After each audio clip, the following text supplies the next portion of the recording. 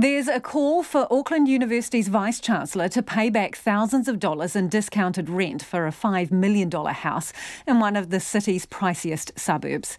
The varsity bought the four-bedroom Parnell house, complete with swimming pool and spa, and was renting it to VC Dawn Freshwater at cut-price rates. Auckland University justified the purchase and cheap rent by claiming the house would be used for fundraisers and hosting official university guests, and it was also a recruiting tool.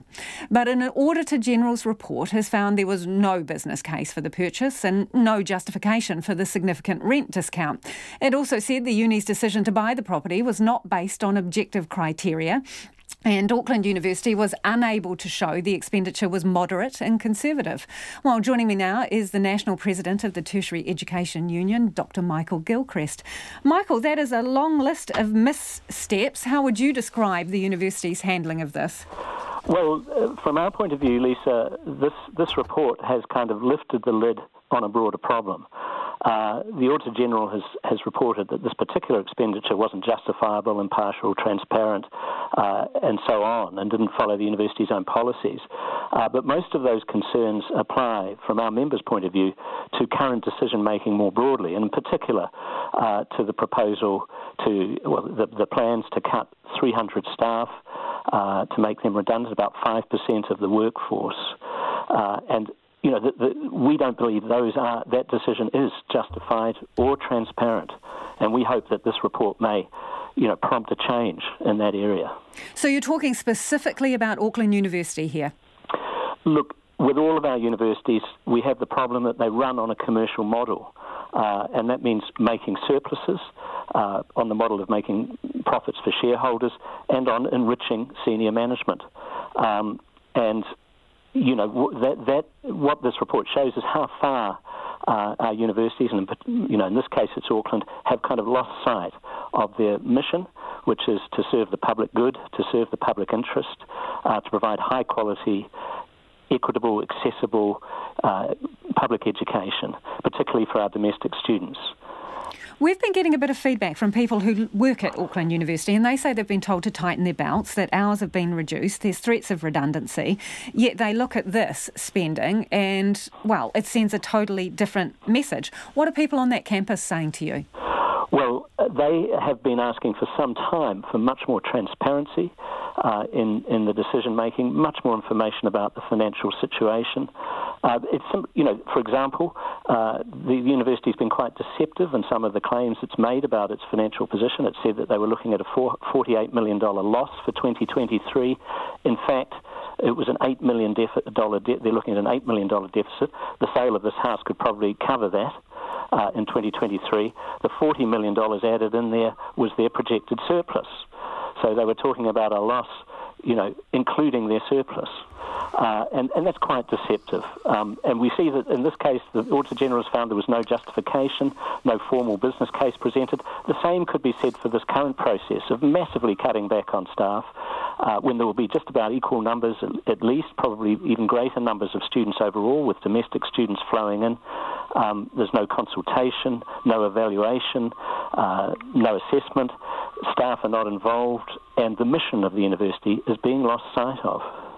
The decision to sign off on this particular chunk of money, the $5 million for the house, it was signed off by a single person, the former Vice-Chancellor, ticked the box and the money was spent. Is that sufficient scrutiny? Yeah, we're talking about a $10 million financial delegation to the Vice-Chancellor, which he exercised.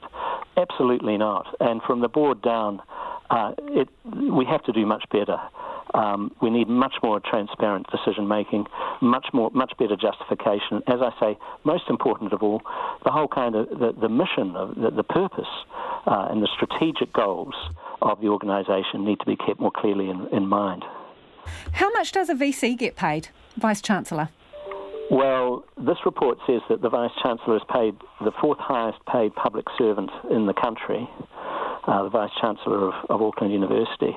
I think that's around $700K. I couldn't quote you the figure, but, they're paid well up there, yeah. So fourth highest a public servant, according to the report.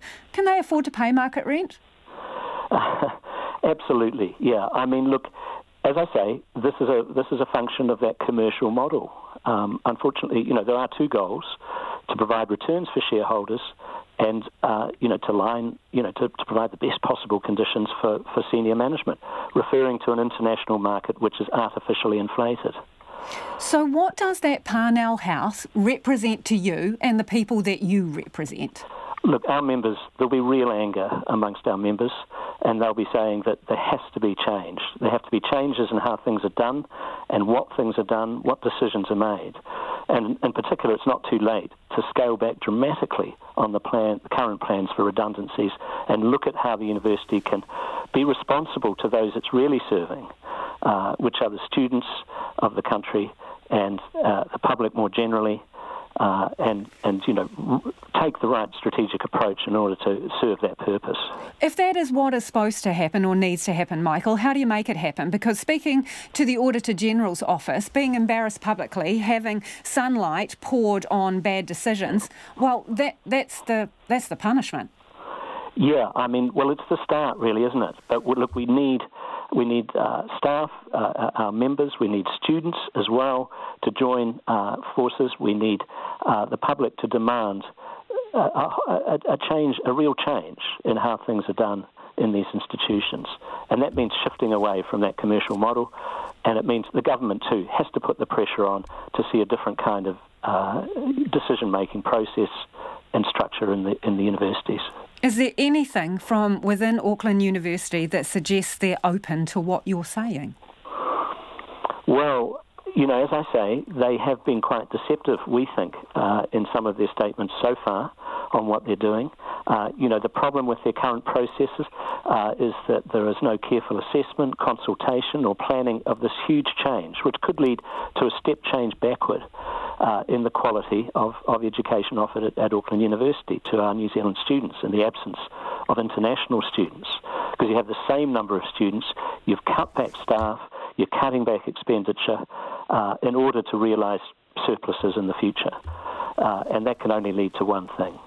Appreciate your time this evening. That's the National President of the Tertiary Education Union, Dr. Michael Gilchrist. And just a reminder, we did ask Auckland University to provide someone for an interview today, anyone. They said they weren't available.